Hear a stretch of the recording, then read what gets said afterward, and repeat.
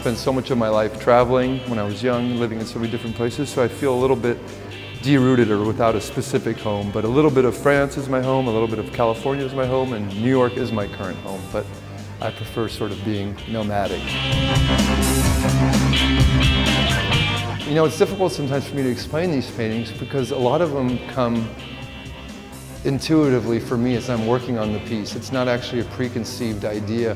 It really comes through working out the painting. That all of a sudden these images sort of appear. The museum piece we come here to forget is almost like the museum is like imagining like the end of the world, and these big museums like the Metropolitan or the Louvre would be like these last refuges of like, we have to keep these cultural treasures alive. And so this painting is sort of like people coming to this museum to seek refuge in a sense.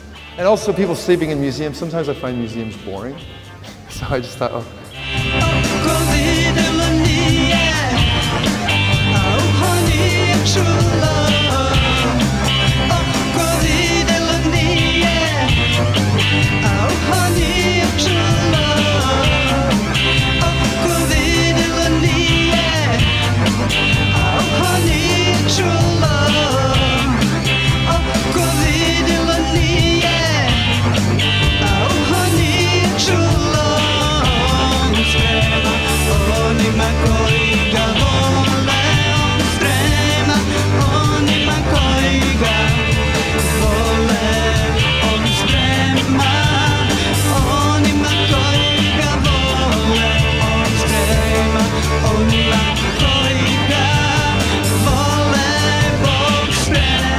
Well, it's typical as an artist, I think you're never satisfied. Maybe I'm considered a young star painter, but it's a continuing, struggling process. I consider kind of each show is like a chapter of a bigger book for me. So this is just another chapter in like the book of Jules.